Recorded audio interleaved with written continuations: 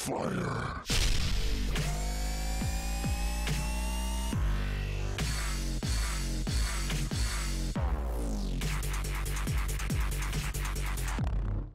Hey, what is up guys, FlotownHockey here, and today I'm going to give you a step-by-step tutorial on how to obtain the exclusive Oni Genji skin, spray, and portrait for your Overwatch game. So those are these three items right here, and in order to obtain them, you have to participate in the Nexus challenge, which is currently being hosted by Blizzard. So during this challenge, which lasts from November 15th until January 4th of next year, you have to basically play 15 games of Heroes of the Storm with a friend in order to get these three items on your Battle.net account. So I want to go ahead and highlight that. 15 games, you don't have to win, you don't have to lose. You just have to play the games and complete them with a friend on Heroes of the Storm in order to get all three of these exclusive Genji items to your Overwatch game. Now this has to be done during this time frame, otherwise it will not count towards your game completion and you won't be able to complete the Nexus challenge itself.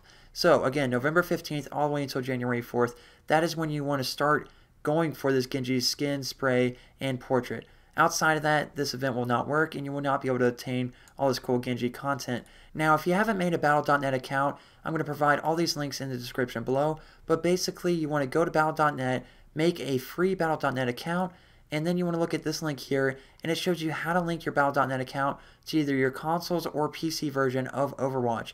No matter which one you play on, you can actually link 3 different accounts on PS4, Xbox One, and PC all to one Battle.net account, so you don't have to worry about making multiple accounts. So whenever you have your Battle.net account set up and you've linked it to your accounts on PC or the consoles, you actually want to download the desktop application for Battle.net. So what this does is basically it creates a hub for you to play all your games on. So if I'm playing Overwatch on the PC, I can just open the Battle.net application, this window should pop up, and then I can play Overwatch through this app. Or I can go to Heroes of the Storm real quick, have it downloaded, and then play Heroes of the Storm.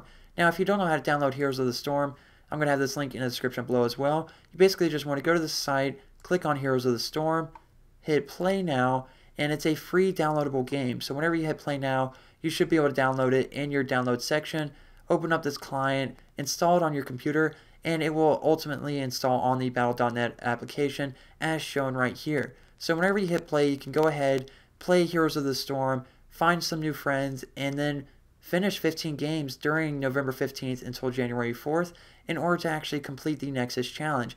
Now, for the remainder of this video, I'm actually going to cut to a pre-recorded section that shows you how to use the voice channel feature on the Battle.net application so that you can actually talk to players while you're playing Heroes of the Storm, because it's almost impossible to find people that you can add on your friends list on Heroes of the Storm if you're not talking to them or if you can't message them.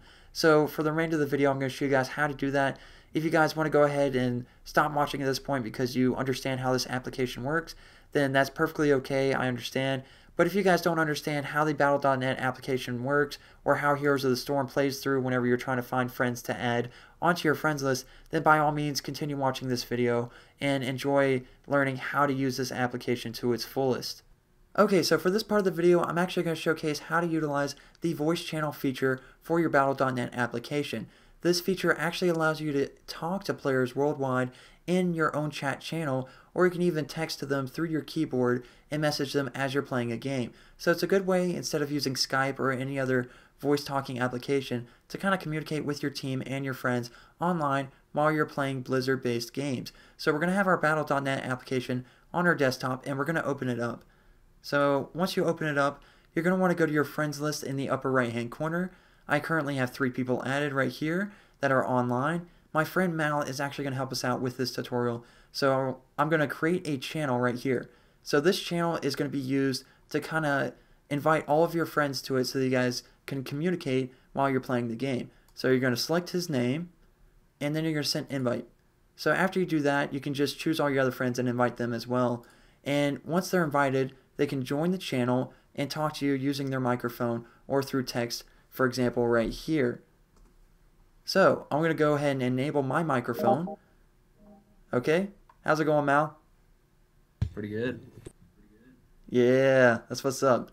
And as you can tell, he's talking. We have his text over here. So it's a really good way to kind of stay in communication with your friends while you're playing these games. So we're going to go ahead and open up Heroes of the Storm and showcase that this does work while you're playing these games and it doesn't exit out of the window during gameplay. So we're going to go ahead and hit play.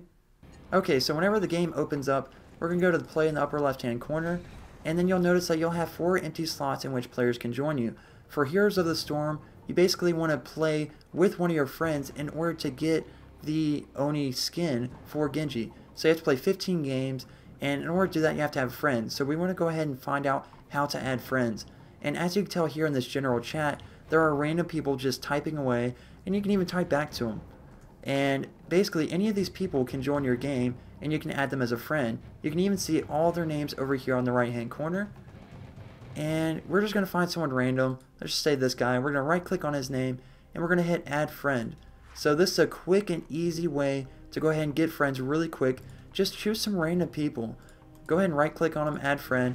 And whenever you add friends, you can go to your friend icon here and see if they've accepted your friend request. If they have, like my buddy Mal has, you can just click on him and then invite him to the game whenever. You can even add friends specifically through typing in their gamer tag up here.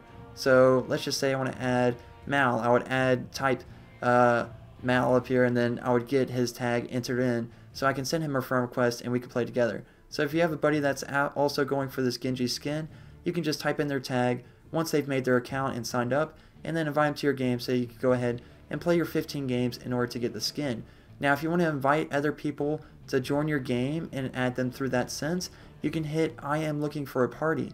This allows other people to kind of see that you want them to join your game. It's kind of like a public server in a sense that you want people to join your game so that you'll have other randoms to play with, and in that sense you can actually add them as friends in order to help you get this kind of achievement of getting Genji's skin through the 15 games as you're playing with your friends. So that's basically it. Mal, are you still there? Yeah, I'm still here, bud. Okay, alright. So yeah, you can just talk with your buddies. Mal's actually super into Tracer. How's that flat ass? Like, would you judge it on a scale of 1 to 10? Like 2 out of 10? 8 out of 10? Like 12. 12, dude, it's so It's like flat the though. perfect booty. Like, Widowmaker's where it's at. I don't know, man. Like, I'd smash that. I'd put a bag over her head. I'd smash that. Tracer, I don't know. She has the legs at least. I think it's the accent that gets me, man. Dang. Alright, that's true. That's true. She kind of looks like a dude, so I'm not sure if I'd smash that. But, yeah, this is just kind of an example. You can talk to your friends as you're playing. People are going to want to join up, again, if you have this option clicked.